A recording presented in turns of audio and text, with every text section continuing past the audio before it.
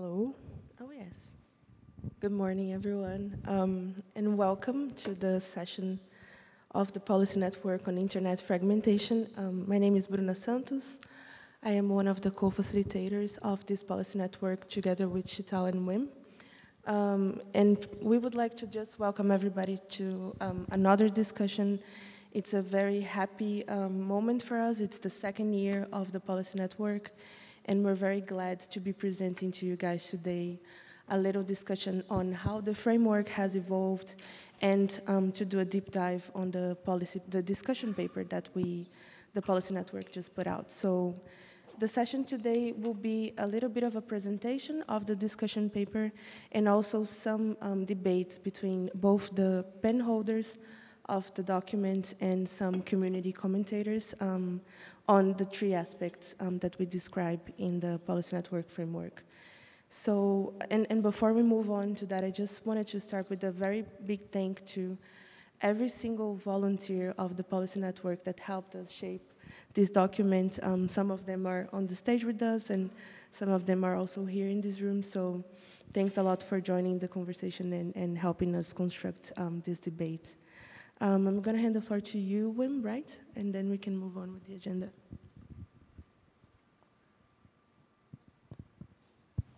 Thank you. And this is on. And as you see, we have a presentation. I think the first, Bruna, thank you. You already gave the overview of the agenda. So I will give the brief introduction. My name is Wim Duggezel. I'm part of the policy networks. They are an intersessional activity by the IGF.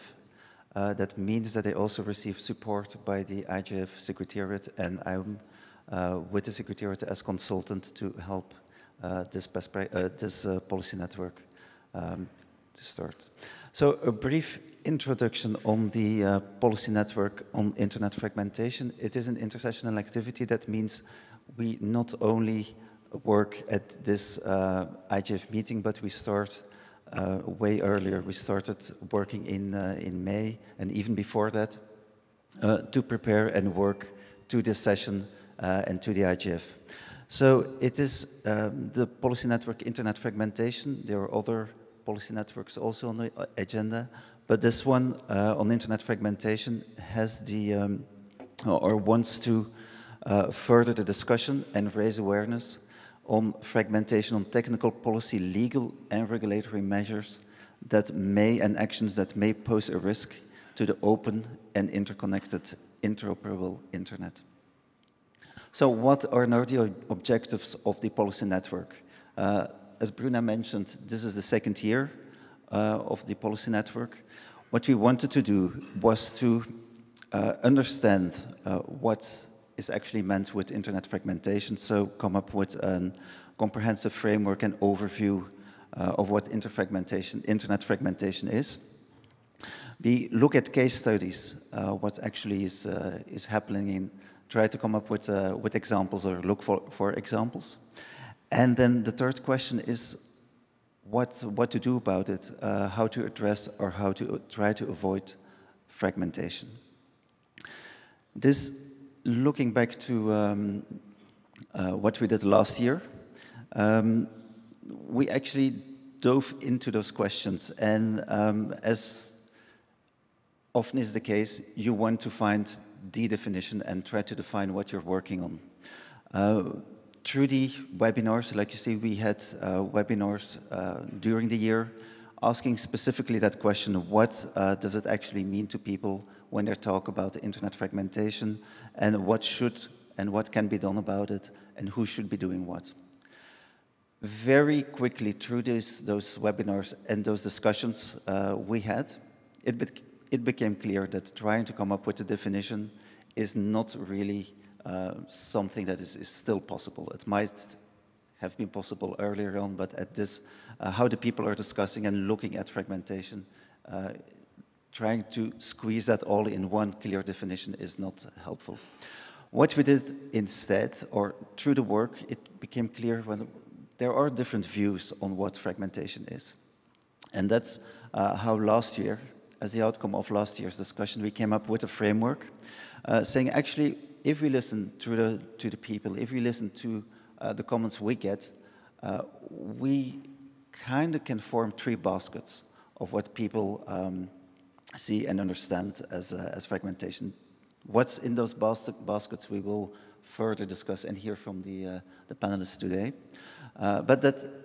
And I think that was the main output of our work last year that allowed us to come up with a framework. The framework you see in small, and this, I think, is a larger version. So a framework that said, well, we found that when people are talking about fragmentation, we can either form a basket that we can label as fragmentation of internet user experience, fragmentation of internet governance and coordination, or people really refer to fragmentation of the technical layer, technical architecture of the internet. That were the baskets that we could form. With the important comment we got, those baskets are not alone, are not completely separate. There are interactions, there are overlaps between them, and that's they shouldn't be considered as specific, as separate silos. One comment before I hand over to Shital to discuss what we actually did this year is we labeled the framework as it is a framework for discussing internet fragmentation. We don't want to come up with a framework to define what it is, but we from the beginning said, well, this framework should help to discuss and further the discussion. Because I think that's one of the main evolutions we saw in the work and in our discussions, is that people started to move from, well, we need to define something and then we need to discuss, in kind of an understanding that it is important to discuss with stakeholders and have these multi-stakeholder discussions on internet fragmentation. But these stakeholders are not necessarily always the same. It is possible in those 3 layers of our framework that you need to sit together with different stakeholders or different types of people, different organizations. And I think that's one of the major, or one of the main findings we had last year in our work. Together with, and that's probably will become clear out of today's discussion. The second point is that what those different groups are in those different layers, they come up with actually guidance or guidelines or ideas on how to avoid or address fragmentation, will not necessarily or does not necessarily is completely complementary with each other. So at the end of the discussion, it will still be necessary to, across those baskets, have discussions on how to actually address NDM. So that's what we did last year. I hope that was clear. So I end here. This was the framework, and that was also the start of our discussions this year. So I hand over to you, Shital.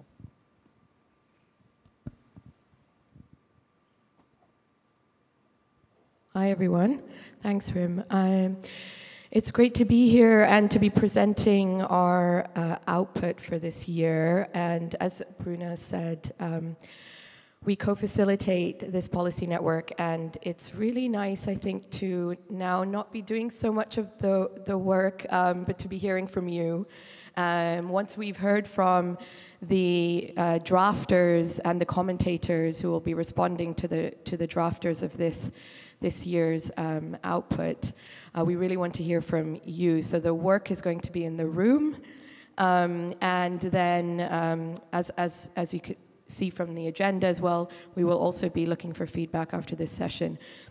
So what have we done this year? As Wim said, we have been building on the work of last year, where we developed a framework to conceptualize what internet fragmentation is understood as by, as we have just discussed, in many different ways.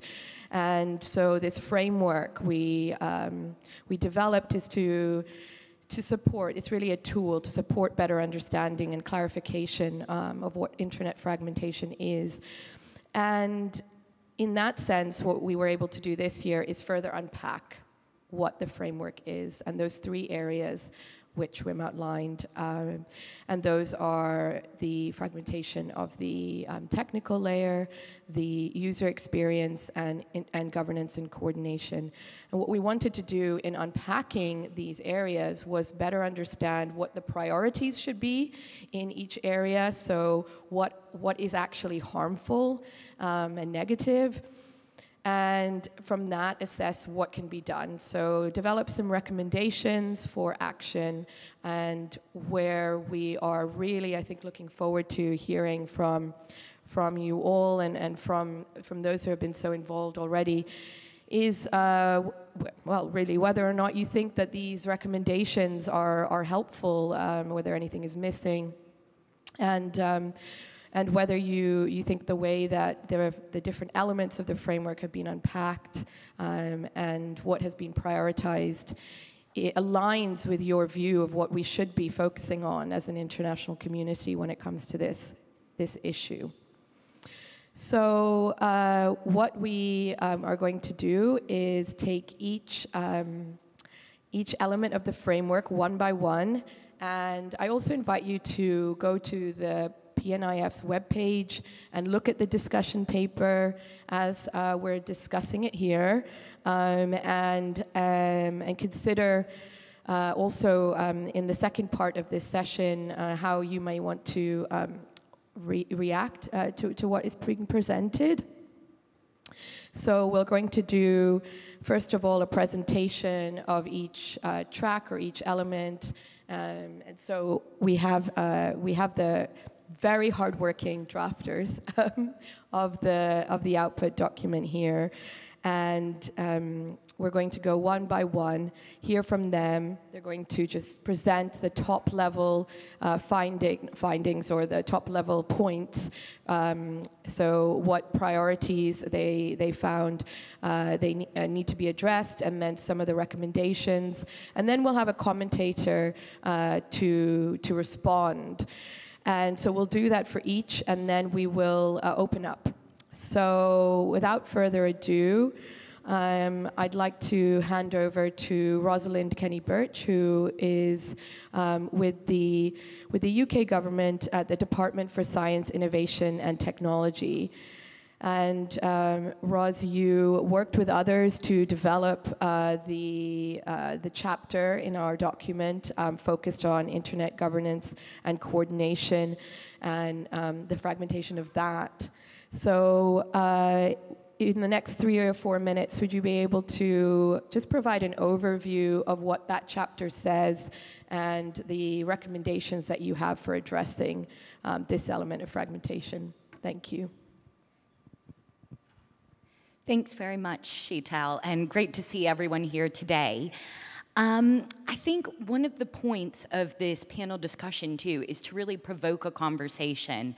Our multi-stakeholder working group that worked on this chapter had quite a few different perspectives, because fragmentation is such a complex topic it can be to discuss. So it will be really interesting to hear your insights here today from a wider group of perspectives. And so I would really invite you to engage in the discussion, offer some of your own insights and challenge afterwards as well. But just to present on what we've written up in the preliminary draft chapter on fragmentation at the governance layer of the internet, I'd first like to lay out a little bit of context.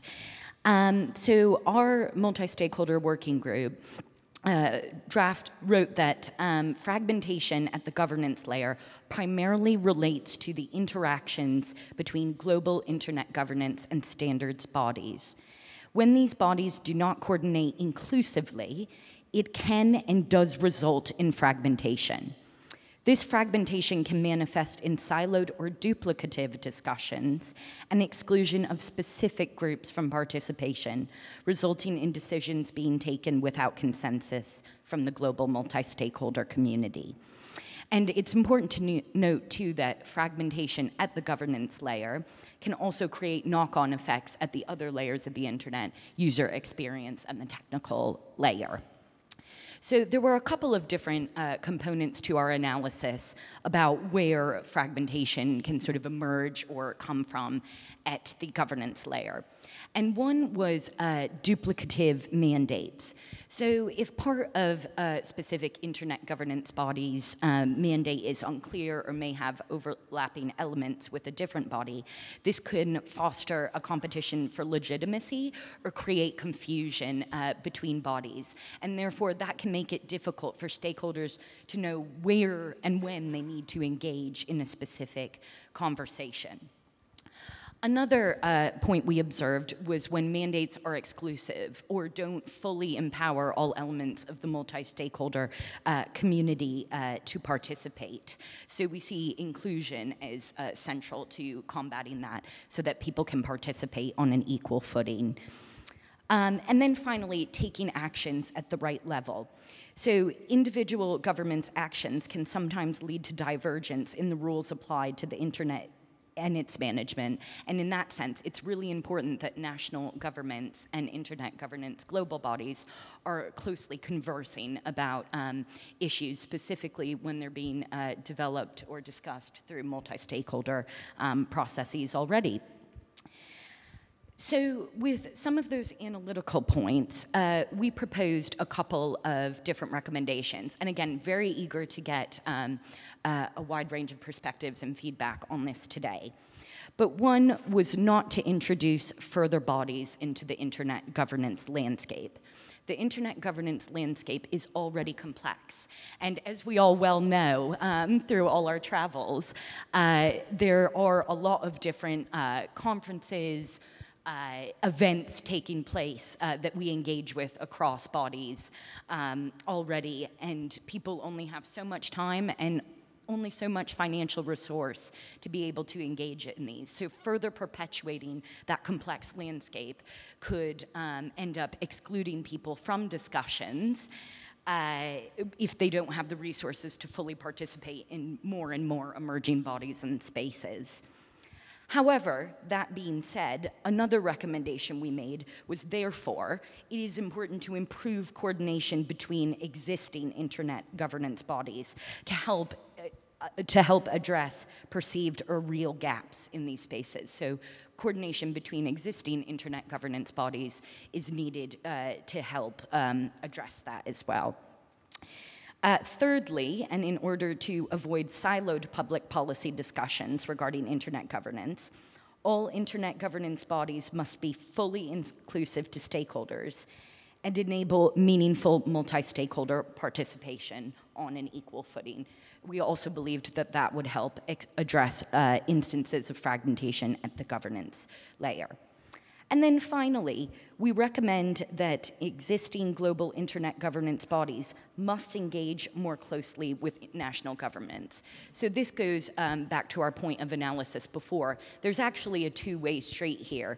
National governments, when looking at proposed legislation, can actually really benefit from talking to global internet governance bodies about their plans and therefore receive important information and feedback.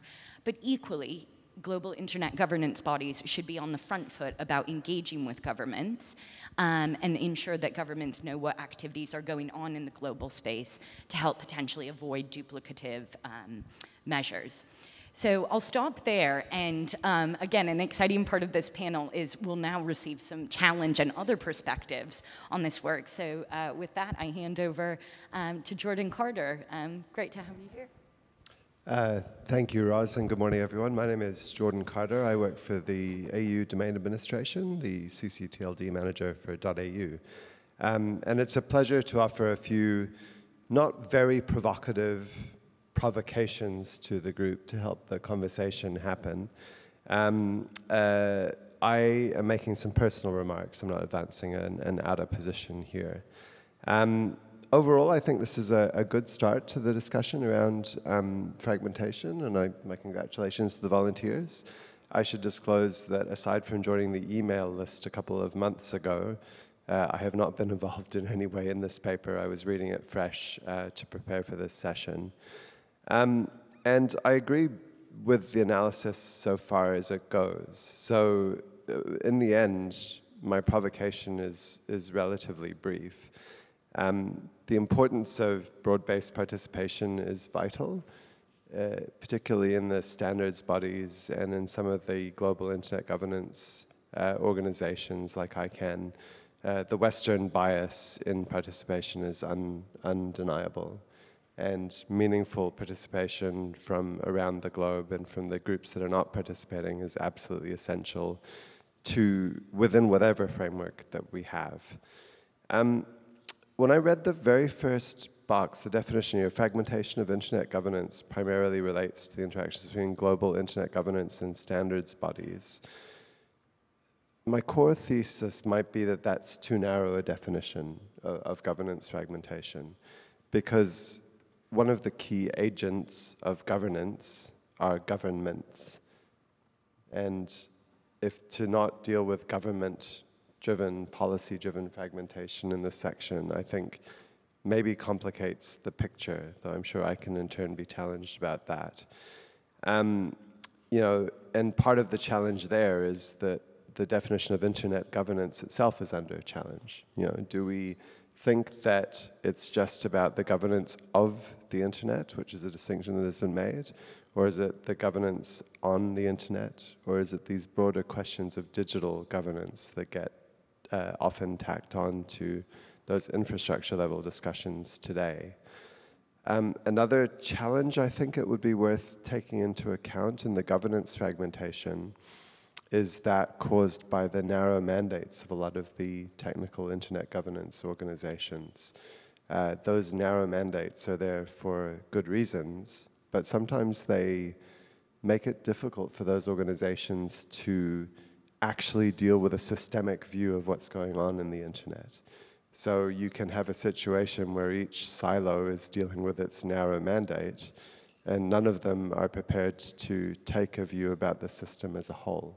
And so I think there are some institutional drivers there at the global internet governance level towards fragmentation.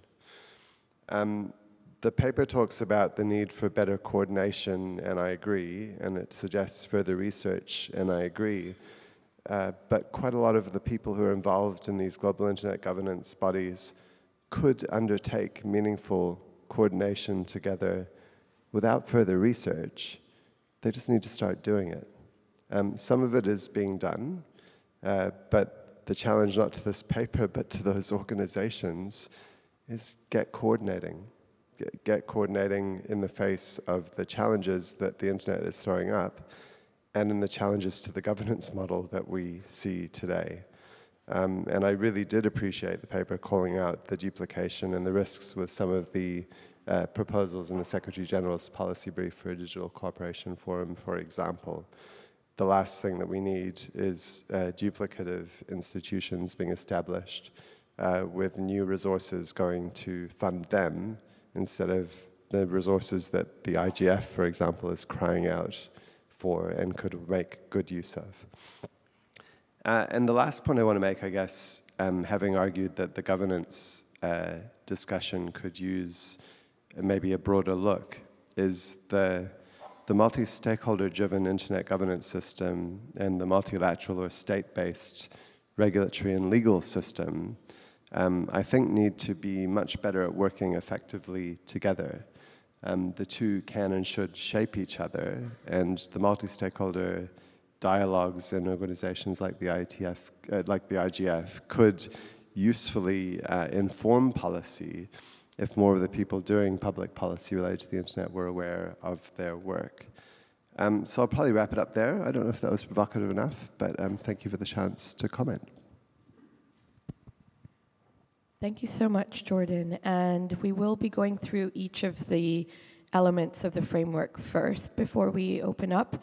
And I also wanted to let you know that we had some written feedback from the community when we published the paper, and wanted to weave in some of that into this discussion as well. So there was one point of feedback relevant to the Internet Governance and Coordination chapter.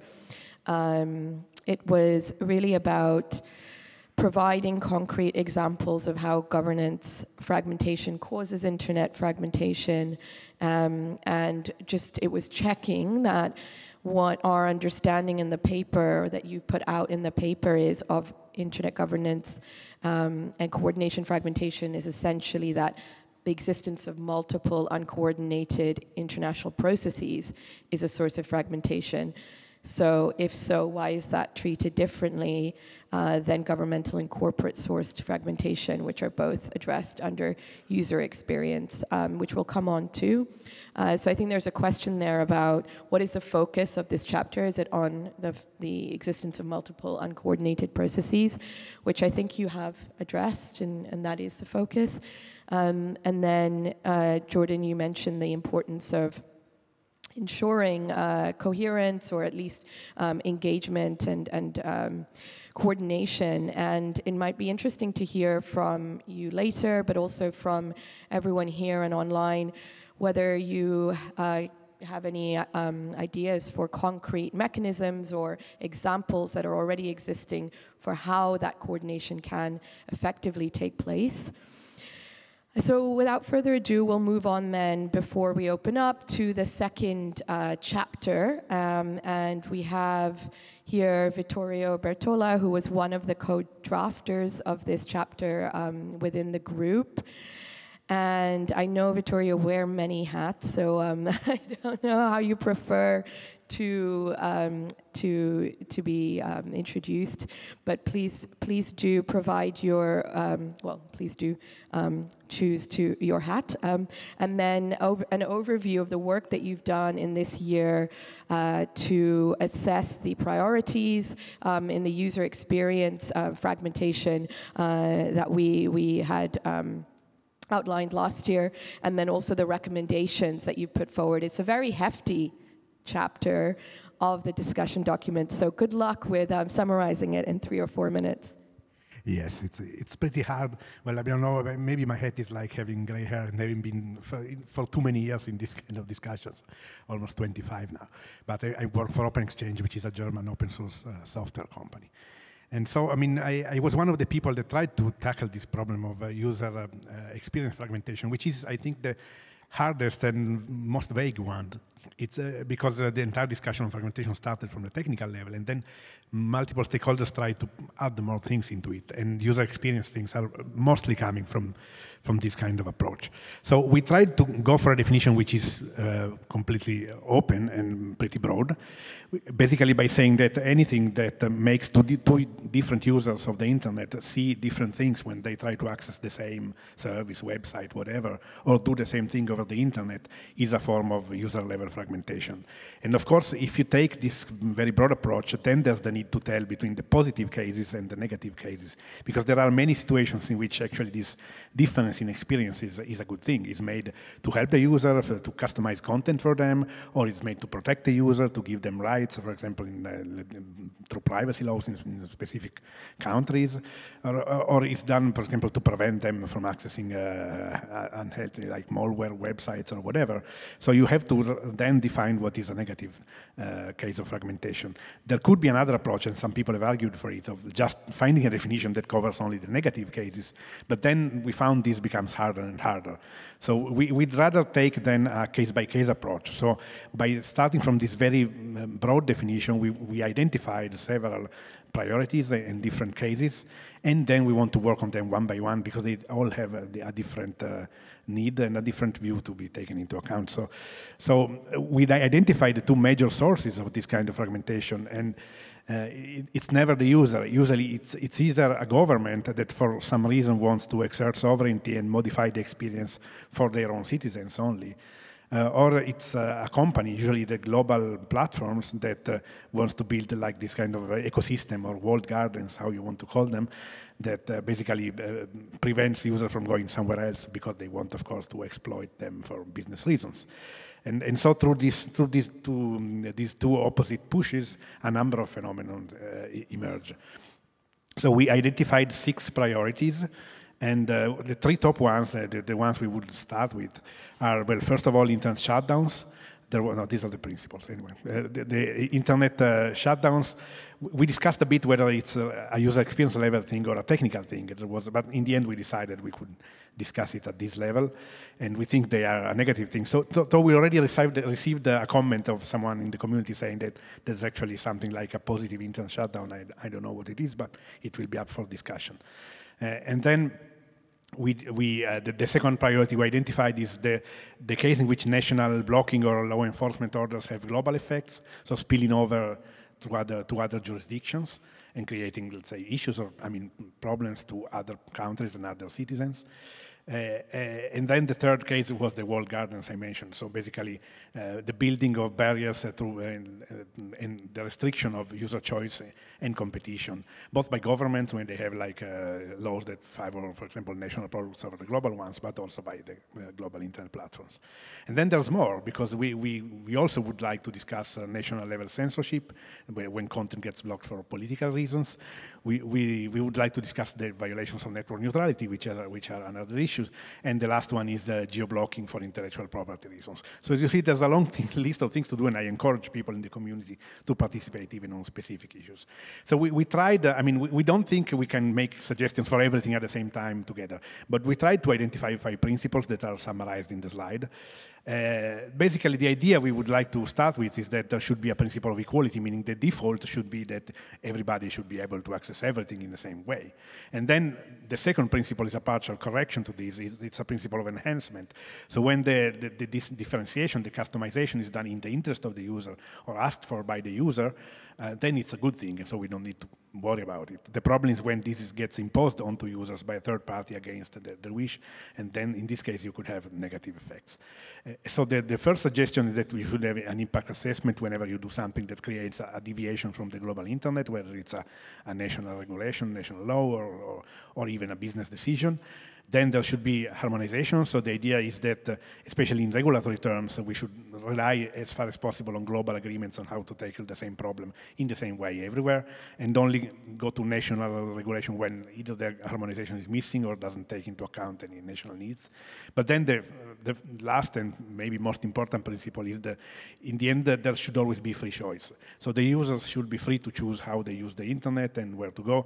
And unless there are very important reasons to make that, to prevent that from happening, in the end, the user should always be trusted to be able to do the good thing. So thank you. I think we have Marielza as a commentator, and I give the floor. Very much. Thank you. I really like your presentation. Well, let me start by saying konnichiwa. My name is Marielza Oliveira. I'm the Director for Digital Inclusion, Policies and Transformation in the Communications and Information Sector of UNESCO. And this work for the Policy Network on Fragmentation is particularly important to us, because what my team and I do is essentially defend freedom of expression, access to information, and privacy. And these are the rights that are most directly impacted by fragmentation.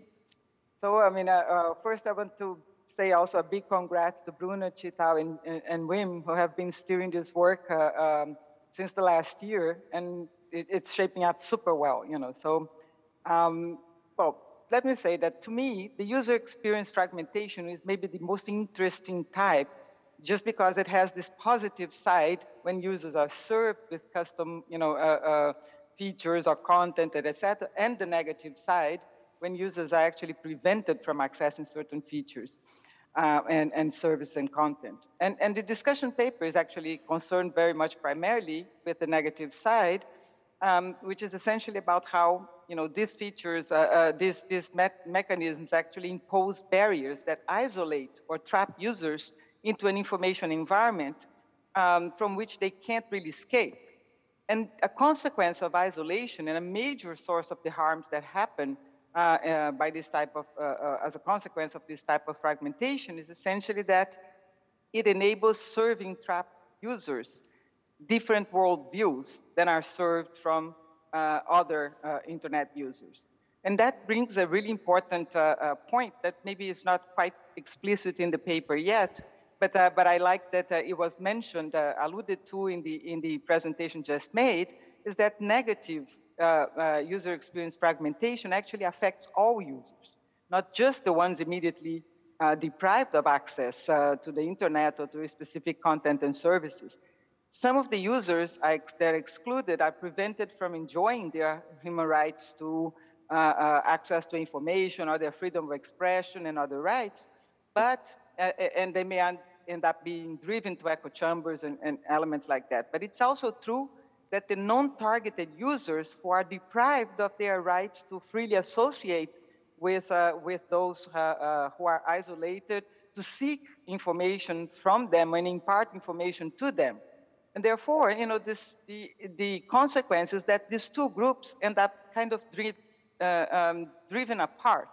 There's an increasing gap in the information and knowledge between them, and that separates people. And many times, especially when it's done for political purposes, the likely consequence is polarization, which then spills beyond the internet and into the real world and actually may affect even non-internet users. You know, so I think that this is a particularly, you know, important topic. In UNESCO, we work with what we call the Rome Principles for Internet Development, in which the internet should be human rights-based, open to all, accessible by all, multi-stakeholder-led. And the user experience fragmentation is very much about the explicit decisions that reduce openness and accessibility, which then has consequences for human rights. And when we talk about bad fragmentation, is essentially not done by a multi-stakeholder process. It tends to be a very, you know, kind of a unilateral decision process. One of the things that I really liked about the paper is that it actually laid out principles specifically for fragmentation that were mentioned in the presentation, and particularly this issue of free choice and equality of access and enhancement of experience and others. These are very much in line with the existing principles and particularly with the human rights framework.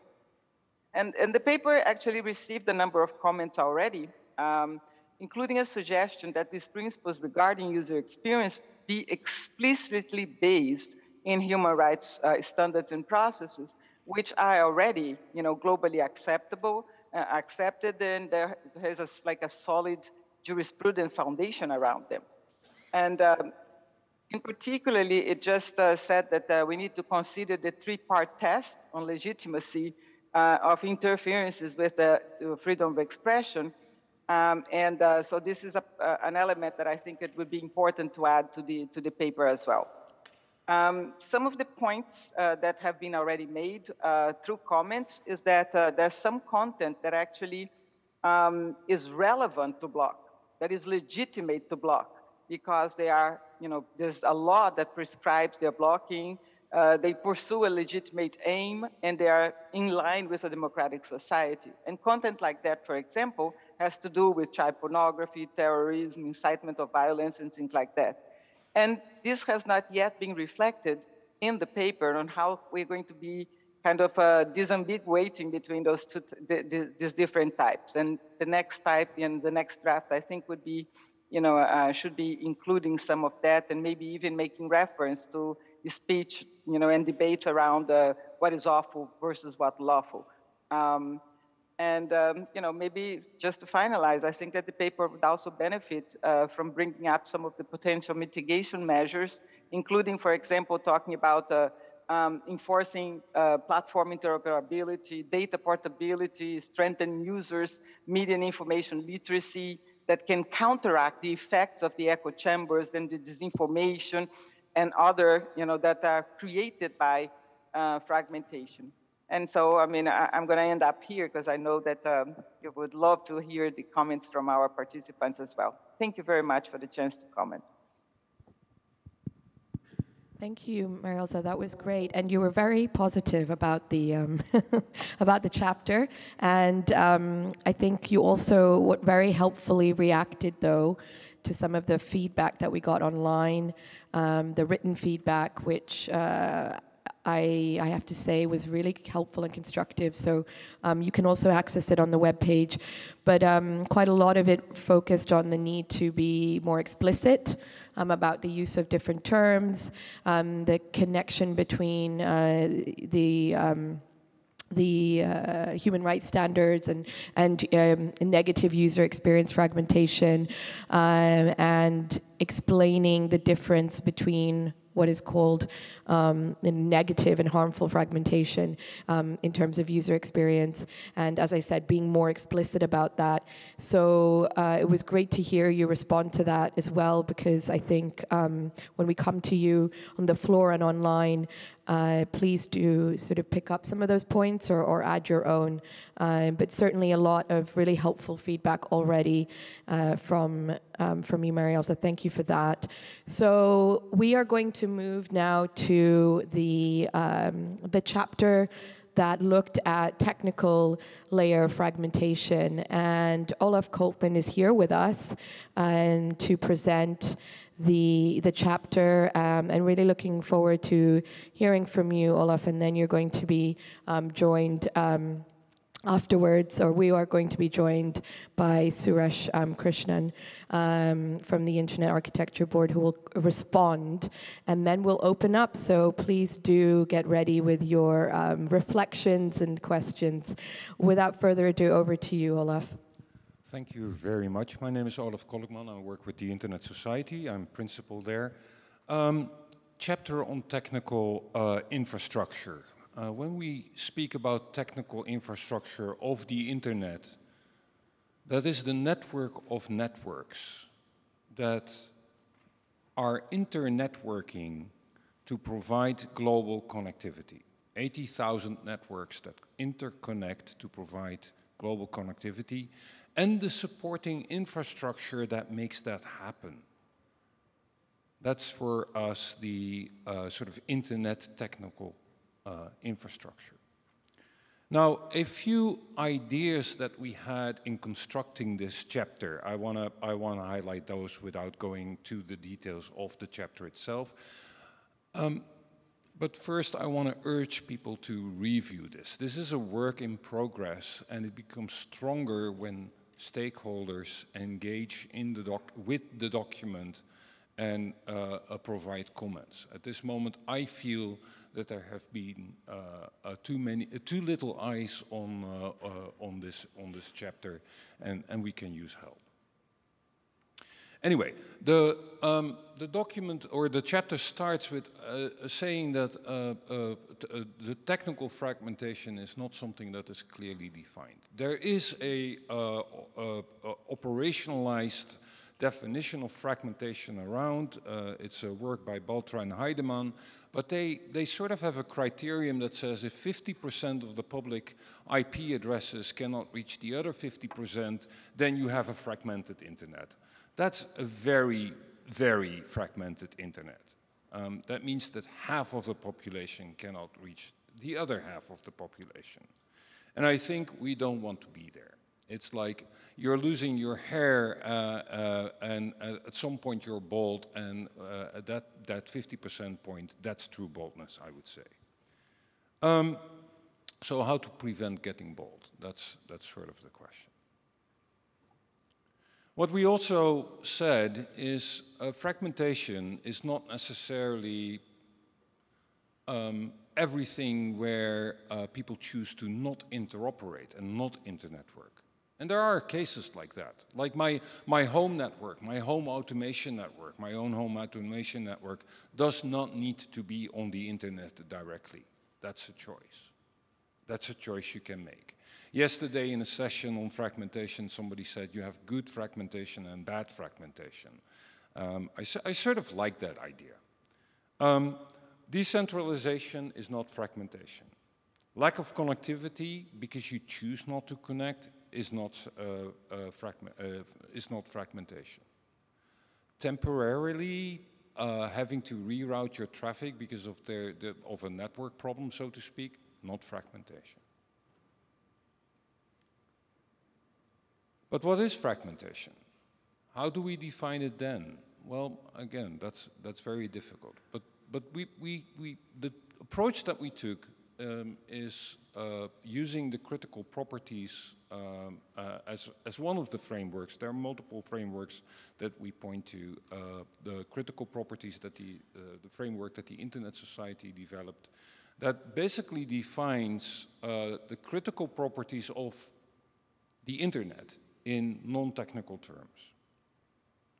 They're inspired by the network architecture, and I won't go into the details of them. But that's one of the frameworks where you can say if you lose these critical properties, if you're sliding down the scale away from these properties, then you run into the risk of fragmentation. So this is the approach that we took. Another framework you can look at and approach is that of the public core. The public core is a framework that was developed by a think tank in the Netherlands and later further analyzed and defined by the Global Commission on the Stability of Cyberspace. That's another framework and lens through which you can look at the internet and say, okay, we're impacting elements of the public core, and that might lead to fragmentation. I think one of the things that we've done in this document is also, by doing that, by using this type of non-technical frameworks that do not specify exactly the technology that's being used, we allow for evolution. Because the internet really is still evolving. And I think that's important, that we don't ossify, as we usually say, the internet in its current state. We need to continuously be able to evolve it. Another aspect of fragmentation that we looked at was basically what I would call the evolution of the edge, whereby what we see is that there is a lot of changing in routing behavior. Private companies building transit or building their own network compared to using transit to get close to the user. And that might cause a fragmentation of a different sort, with basically the digital divide, increasing the digital divide of users that are close to that type of infrastructure and users that are not. And that has impact on the application layer. There might be users that have a very good user experience, and there might be users that do not have a good user experience. And that is due by the way that the internet evolves in more richer parts of the world versus less connected parts of the world.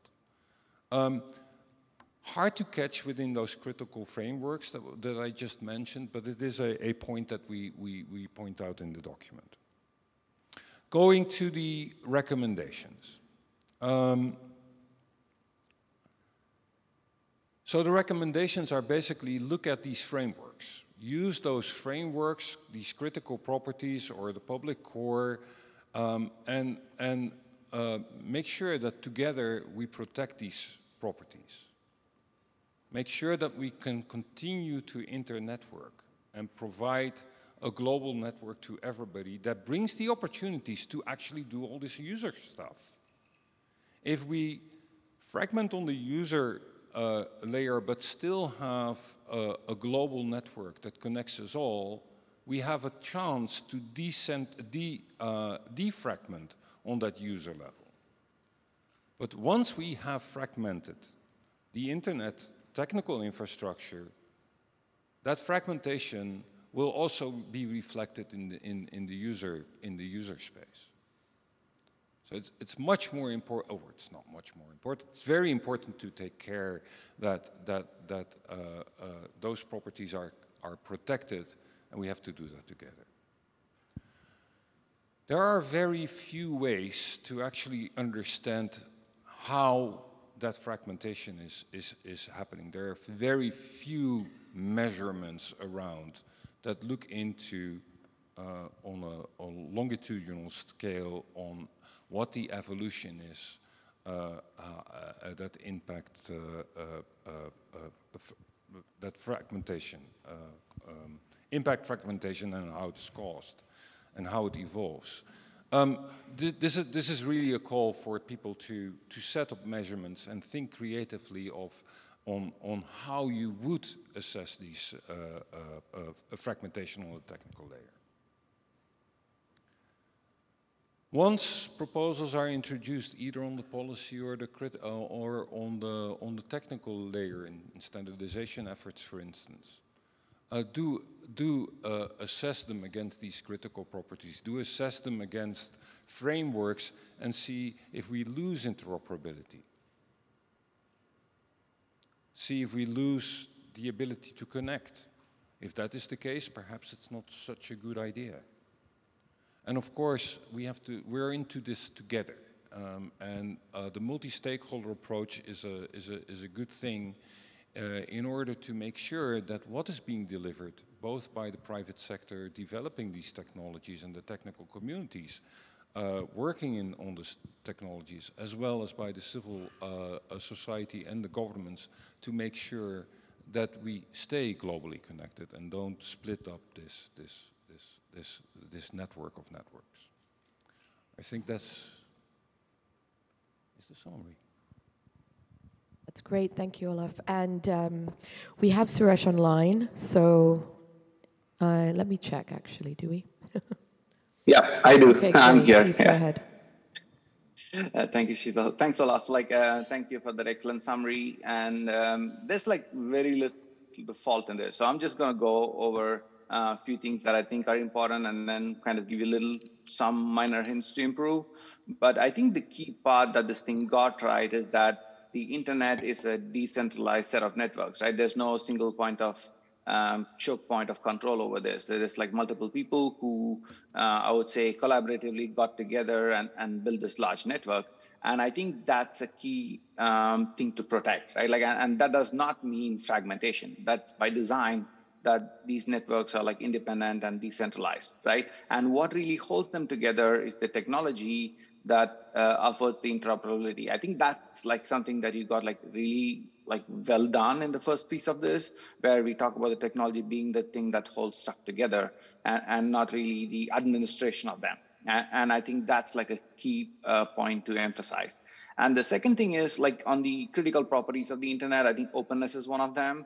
And also the incremental deployability of stuff. And it kind of ties into your, I would say, lack of ossification, right? New technologies keep getting deployed on the internet, right? So for example, we had IPv6 come in, at some point we ran into a situation where there's more than 4 billion people on the internet. And then we had ways to kind of get around it. And it takes time, but we are able to build newer things on top. And we've had technologies on the internet now that the internet pioneers couldn't have imagined, right? Everything depends on it. So the way in which we can put newer things on the internet and still expect to them to work with people around the world is really because of the openness and the connectivity that's there. So it's something that we should strive to preserve, like you said. And so the other kind of key thing in there is that the layering principles of the internet as well. So the internet kind of holds together at the layer 3 and 4 kind of the OSI model, in a very high level. And there's also applications that we have a rich variety of applications. But as long as we keep the kind of technologies and the lower layers to I would say a globally interoperable minimum, I think things are going to be good. Right? And that's what we should also look for, and also try not to push in, I would say. So I think Marielza talked a little bit about the content in there, right? So the question is, should the content filtering happen in the lower layers or at the higher layers? And I think I would posit it should happen at the higher layers, because it's kind of, we are talking about transport things staying connected while enforcing millions of laws, state laws, country laws, and local laws are very different around the world. So instead of trying to do this at a lower layer which the whole world shares, we should kind of try to keep it at the higher layers where that belong. And that's also alluded to in the document. And one of the things is the messaging was given as an example, Olaf, right? And we have something very positive happening recently in the space with the multi-stakeholders architecture, is that Europe came up with this Digital Markets Act, right? Which asked the gatekeepers to open up the communications. And the IETF, we started work on something called MIMI, which allows interoperating at the message layer. So this is a really good, I would say, blueprint to follow, where the governments and the policy organizations and the technical community, we all work together to have these common goals of increasing the openness of the internet and people being able to connect. And for the measurement, I think that's a critical piece, Olaf, and I think we need to put a lot more effort into it, right? And we need to have a lot more measurement points across the globe and like kind of be able to have a platform where people can use. Like, it's not just for us to do stuff, but also build a platform such as like the RIPE Atlas is a platform like that that exists today where people can run their own experiments on this platform with the probes that exist. So maybe we should like let other people with ideas to measure things could use the same kind of platform to like build their own metrics on how they see the fragmentation as, like instead of like us prescribing some metric. So that's something that's actually really good as well. And I'm totally with you on like the multi-stakeholder approach. I think it has worked really well to bring the internet to this level. And I think we should really continue going down that approach to like work collaboratively and make sure that we learn from the past lessons we've had. And that brings me to like my last 20 seconds to critique it. And the critique is really like, we kind of need a little bit more references out of this document. And so like, talk about like principles, let's say like RFC 1958, which talks about the architecture of the internet and principles and so on. I think it's like very interesting reading for a lot of people who are coming in from the policy sphere who look at like, what are the technical things that led to the internet being the way it is and why it's like very good for growth. I think that's probably going to be my only critique on this.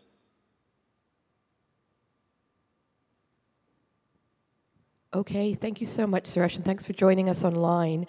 That was really, really useful to get your feedback on that chapter, but also you made connections to the other chapters, as including the user experience one, and that's also key. We do see these different elements of the framework as intersecting, of course.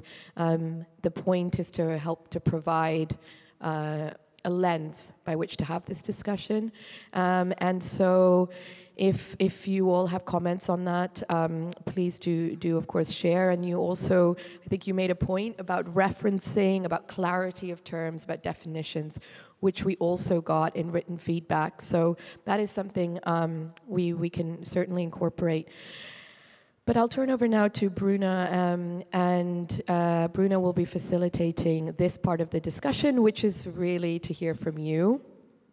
And so please do get engaged. We'll also be looking at the online participants for any questions and reflections there. Thanks, Bruna. Thanks so much. Yes, as we said, this is the feedback moment of the session, right? So any questions or comments you might have are very much welcome. We have some microphones in the room, so if you want to add some thoughts or just ask questions to the panelists, you can come to them, but I guess I'll start with one remote question, who is from Foley Herbert from Togo. And his question is, I would like to know how can we reach every citizen in the world, especially how can we overcome language barriers? If content can be translated into our local languages, that would be very good. So, and also he made a comment about the more people are aware of splinternet damages and danger, the more they will be ready and prepared to fight against splinternet and to defend their right to get access to available internet. So that's the first one we got from this. My suggestion would be to take 3 rounds of questions, like 3 questions in one round, and then I'll divert back to the panelists. So we can start there. Hello, my name is Mia Kulev, and I'm also a member of the Internet Architecture Board as Serge. It's more a comment than a question. I would like to comment on the technical fragmentation part. Olaf talked a lot about interconnectivity. You also mentioned this like 50% definition from Heidemann, which is like really, the 50% makes sense in a mathematical sense, because if you have less than 50%, it means you have the internet and you have another network which is not the internet, which is just not connected, right? But at 50%, you actually have 2 internets. You don't know which one is real internet anymore, and there's nothing like 2 internets. There's only one internet. So, this is very mathematical, and that's the point where it actually breaks. That's the point where there's no way to get back to one internet, and we don't want to get there, and I think we're not on the way to get there, but like if we get there, it's really done, then it's broken.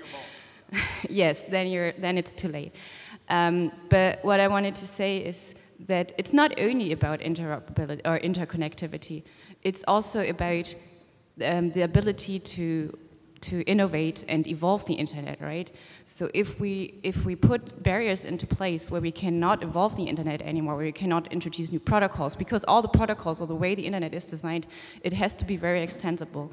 We were able, even so that's not done completely, we were able to introduce even a new protocol on the IP layer, having IPv4, having IPv6, and it did not break the internet. We're still interconnected.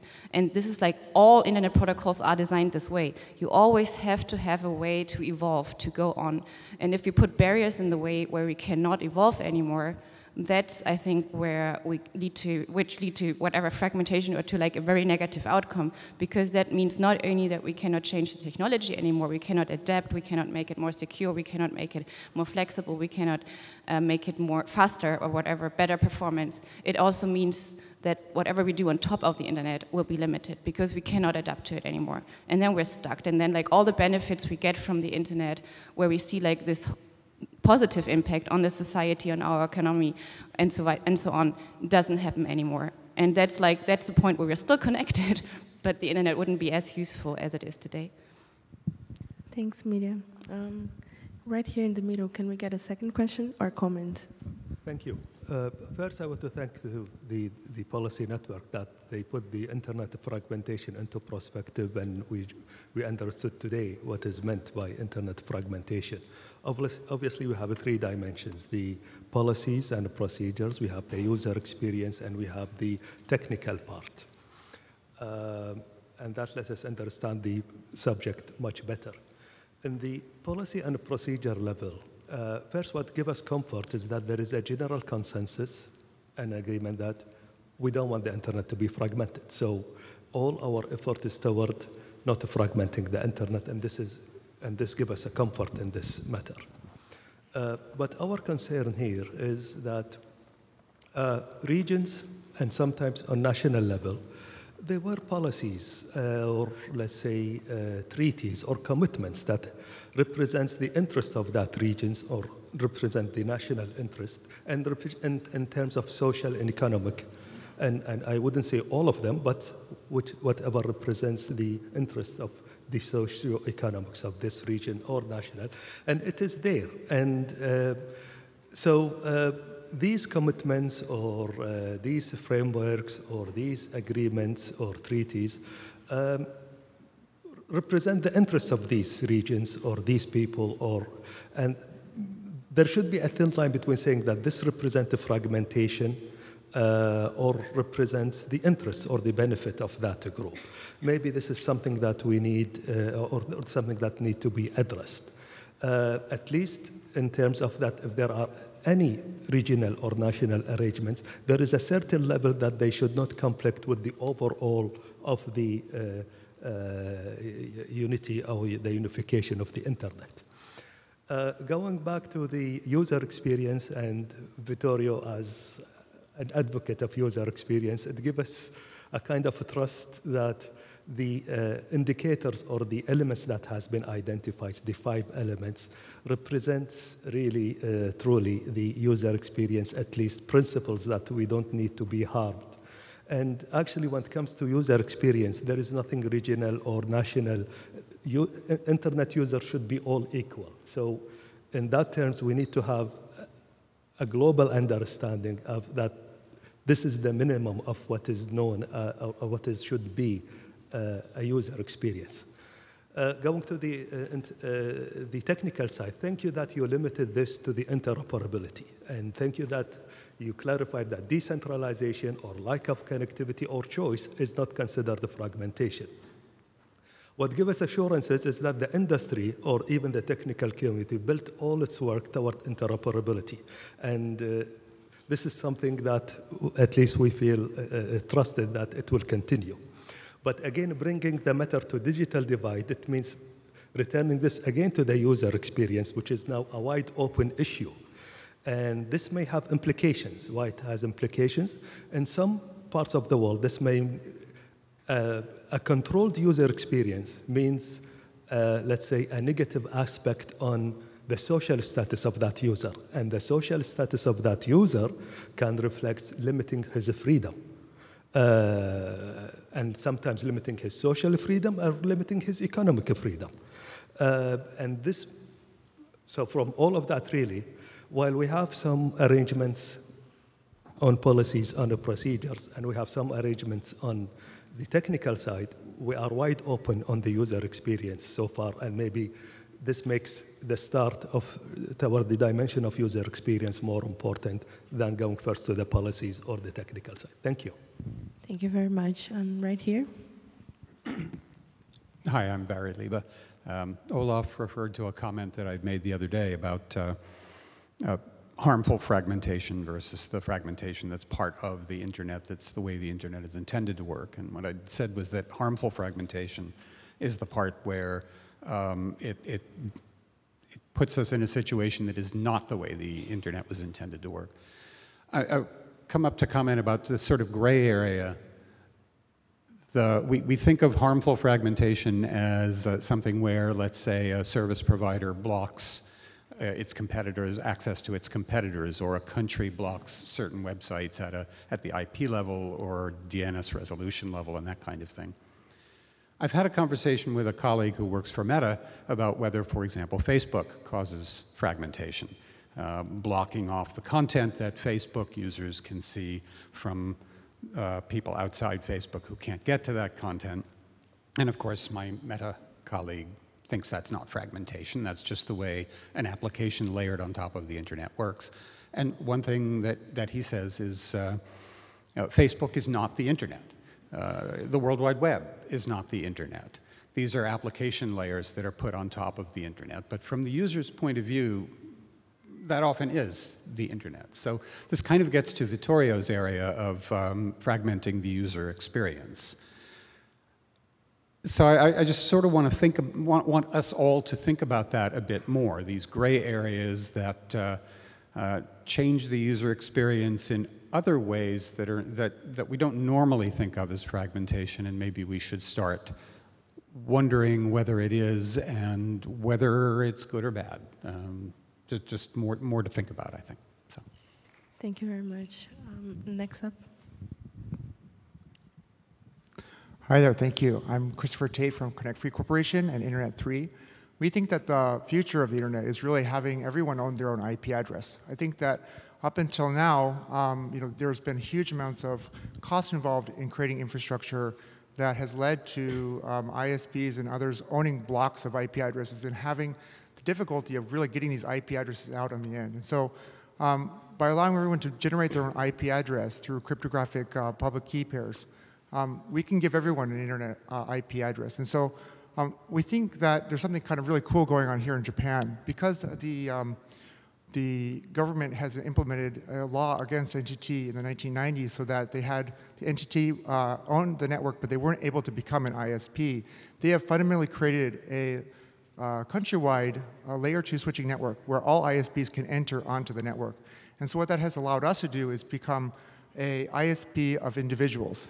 And what that means is that every computer on the NTT network using our software can have an IP address and connect and build a presence on the network. So I think there's kind of an interesting thing about decoupling IP addresses from networks. Obviously, it's very hard to have individuals create networks, but we think that there should be a decoupling between the infrastructure, the actual hardware physical layer, and the layer 3 IP layer. So we've proven that this is a possible thing. I think that there's a lot of discussions to be had, and we hope to join these discussions. So thank you for your time. Thanks so much for your comment. I didn't see a fourth line there, so I'm very sorry. Please go ahead, Laura. And hello. First of all, I'd like to thank you for the panel and the report and the work of the network in general. My name is Laura Pereira. I'm a delegate from the Brazilian Youth Fellowship. And we know that the defense of democracy, integrity, and information integrity is one of the main fields to actually adopt a more protective view of the digital space currently, and in that sense, sometimes to cause fragmentation and to risk the integrity of the digital space in general. Actually, in the Brazilian chapter of Internet Society, we actually made an experimental application of the proposed concept of user experience fragmentation to collaborate on a public consultation by Brazilian Internet Steering Committee on platform regulation, alerting to the inadvertent risks of platform regulation when it does not consider these kinds of harms to the critical properties of the network. However, as mentioned by your presentation, it's not easy to balance democracy integrity defense overall in the general sense and harmful fragmentations. Is it possible to reach this sort of balance by using the concept of user experience fragmentation? Do you intend to advance on this perspective? Is it a goal of the network? How do you see this issue in a more detailed way? Thank you for your presentation. Thanks a lot, Laura. Just reflect that I'm closing the queue, but we're going to take the last 3 comments, so please go ahead. Thank you for the panel, and I appreciate the discourse on internet fragmentation, but also just like the difficulties surrounding understanding it. And so I can keep it very pointed to the discussion points that were listed. I am curious, as we progress with initiatives like this, do we continue to do so without engaging regional or cultural leaders in areas that experience shutdowns, or at the very least massive hindrances to their freedom of access to open information? There was a point where it was national governments are what we are hoping to interact with, and no new stakeholders to involve in governance. However, there does seem to be valuable parallels between looking at the way that communities who have been oppressed in the past have also taken a stand and helped create legislation and international policy to curtail that from happening to any other group. And furthermore, I would like to raise a discussion point of meaningful connectivity, as is alluded to by the UN Development Goals. With the rise of satellite availability and private corporate satellite availability internet and LLM sophistication, do we recognize the potential for not only fragmentation, but quality of online experience? Is this something where we see fragmentation leading from billions of people being priced out of meaningful connectivity? And does this appear to be a perfect storm for exasperating the digital divide, not necessarily closing it? So how does internet fragmentation policy design, how does it design itself to effectively account for rapid development on these emerging fronts, taking into account their incredible potential to create disparity of access to meaningful connectivity? Thank you. Thanks a lot. Next comment.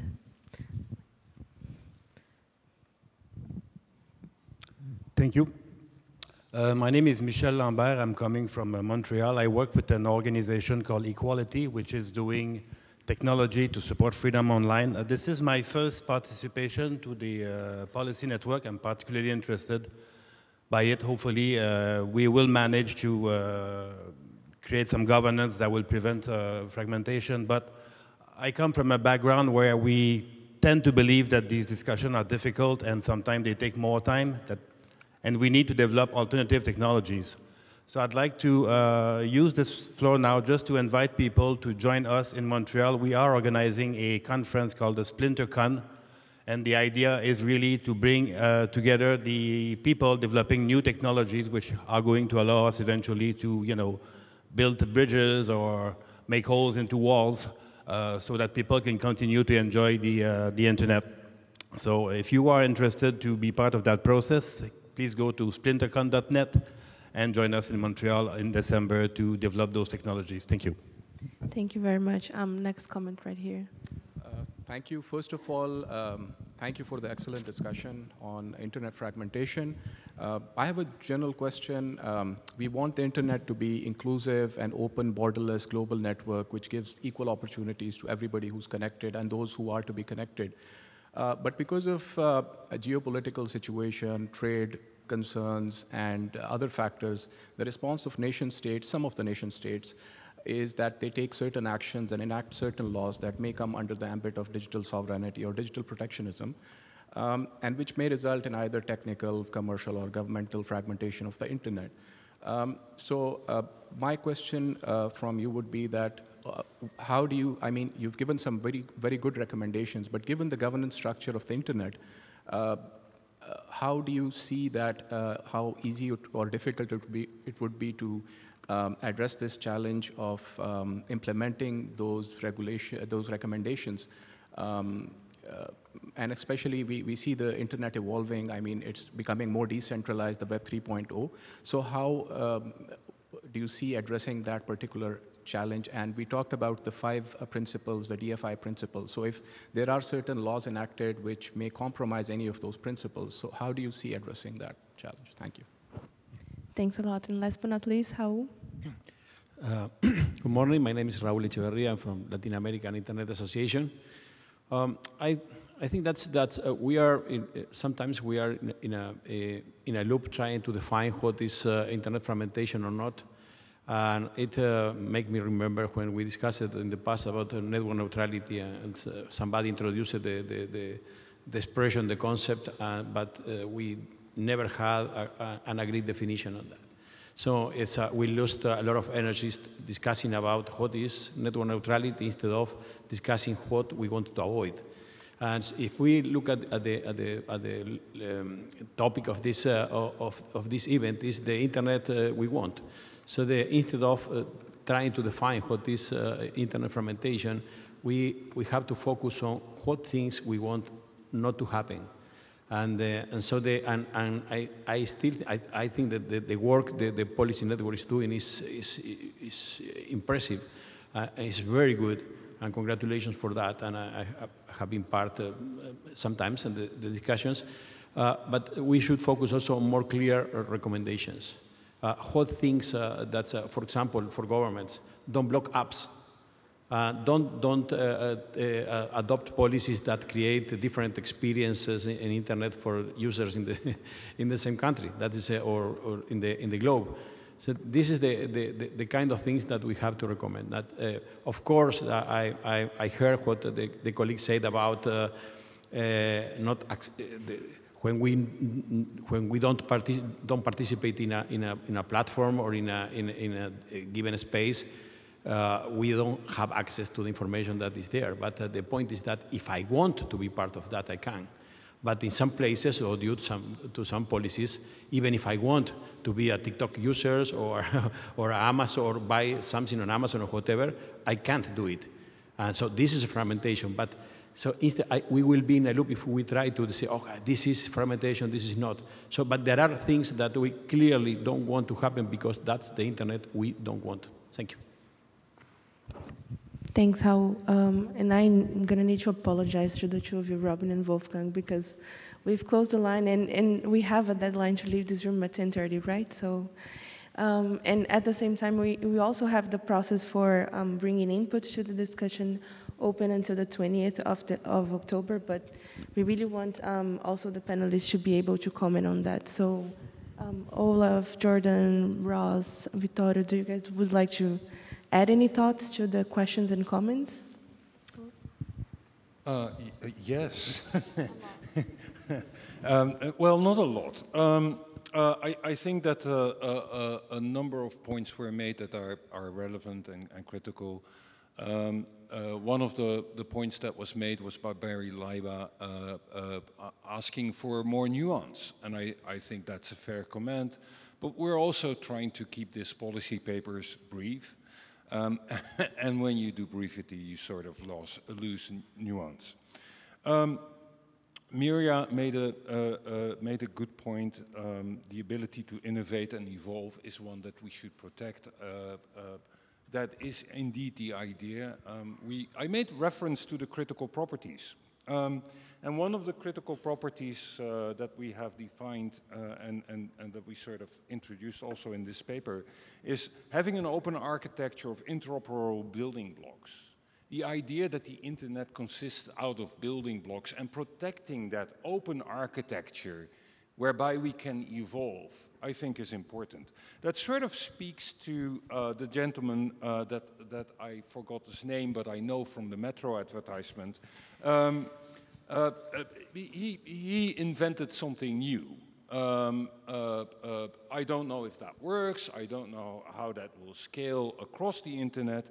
And as Mirja also pointed out, we did this transition from V4 to V6. That could have failed. There is technical fragmentation between V4 and V6. And the onus has been on the people who developed and are implementing V6 and give everybody their own IP address, because that was the intention of the V6 address space, to make sure that that interoperability with the V4 internet continued to exist. And that has been 20 years of hard engineering work. Introducing something new will mean that the onus is on the entities that are introducing something new to make sure that that interoperability exists. The critical properties says there are common protocols. They don't say it's IPv4, IPv6, yet another protocol. The internet should be able to continue to evolve. But we have to agree on something to keep that interoperability going. Finally, the comment on meaningful connectivity. When I talked about that evolution of the edge, this is a point that we're making in the paper under the name of Death of Transit. The idea is indeed about having meaningful connectivity. If the internet evolves in haves and haves not, then there will be fragmentation too. And being priced out of the market is indeed a way to be fragmented. And mind you, we have a fragmented user experience nowadays. There are many people who cannot afford being on the internet. And I think that's something we all have to work on, making sure that people who want to connect can connect. Thank you very much, Olaf. Ross? Yeah, thanks so much. And that's actually a great transition line, Olaf, because I wanted to come in on some of the first comments about local languages, for example, and whatnot. I think this goes back to the broader thematic point we tried to capture in our chapter, talking about the importance of inclusion in global internet governance bodies. And I think local languages, making sure people can participate despite their cultural or regional background, is so important. So I really wanted to pick up on that point in particular. And there were further points about particular regional contexts and whatnot. Absolutely. I think I really wanted to highlight the role of the IGF's national and regional initiatives in this regard. I think these are great multi-stakeholder spaces where people can come and talk about those local nuances, regional contexts, absolutely. And I think better coordination between internet governance bodies, as we've been talking about, can hopefully help capture those and bring those different voices together as well. So not only just having these regional spaces, the NRIs, I was lucky enough to attend the Africa IGF 2 weeks ago, which is an absolutely fantastic opportunity to hear about some of these perspectives, but also to make sure that these are captured in the broader global discussions within these global internet governance bodies themselves as well. So thank you so much. And just to say in general, a big thanks to the audience for the participation here. And please do, if you think of anything else, feel free to grab me on the sidelines throughout the rest of this week. Thank you. Thanks so much, Ross. Vittorio? Yeah, very quickly, a couple of points. There's not time for everything, so please join the discussion on the mailing list and in the call. Well, first of all, I think some of the comments pointed out what is the problem that we had to deal with when discussing the user experience level, which is that the user experience fragmentation is really a big elephant as big as the planet, and people only see a very tiny bit of it and believe that that is fragmentation.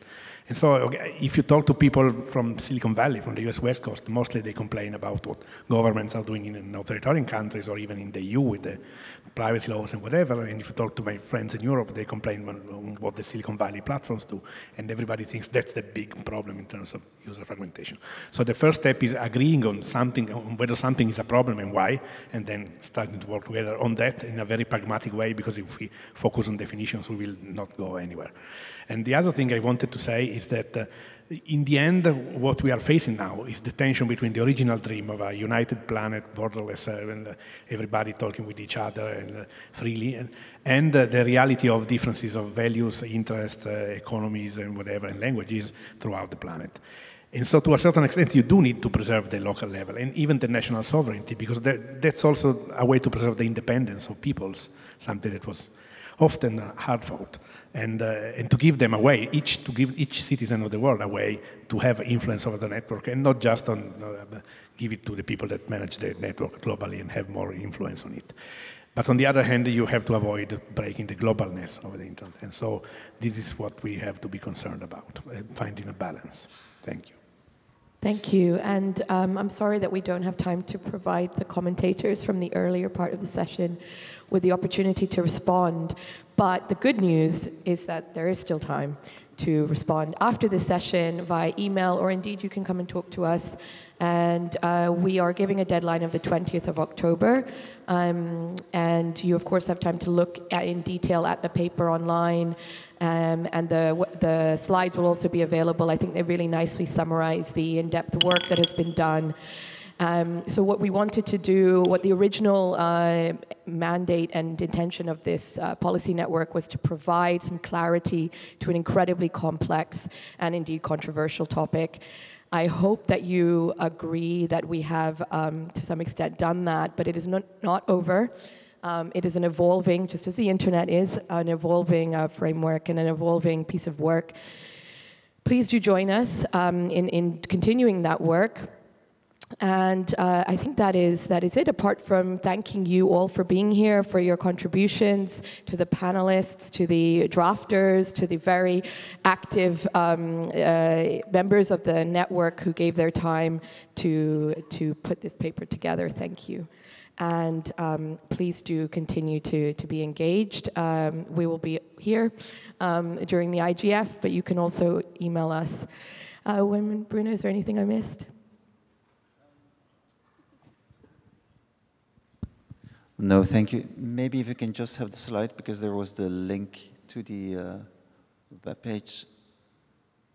Okay, and there you can see, because on the webpage of the PNF, there is a link to the discussion paper, and there is also explained how you can react. So looking forward to your comments. And the only thing I want to add is thank you to everyone.